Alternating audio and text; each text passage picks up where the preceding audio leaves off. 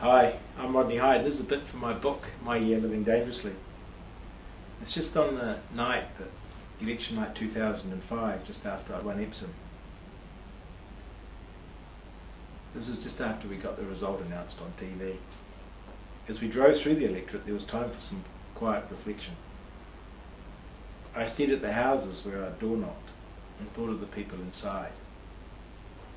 Against the advice of the National Party and the Labour Party, and contrary to the predictions of all the political pundits, they'd taken a punt and they'd voted for me. I didn't feel arrogant, I felt humbled.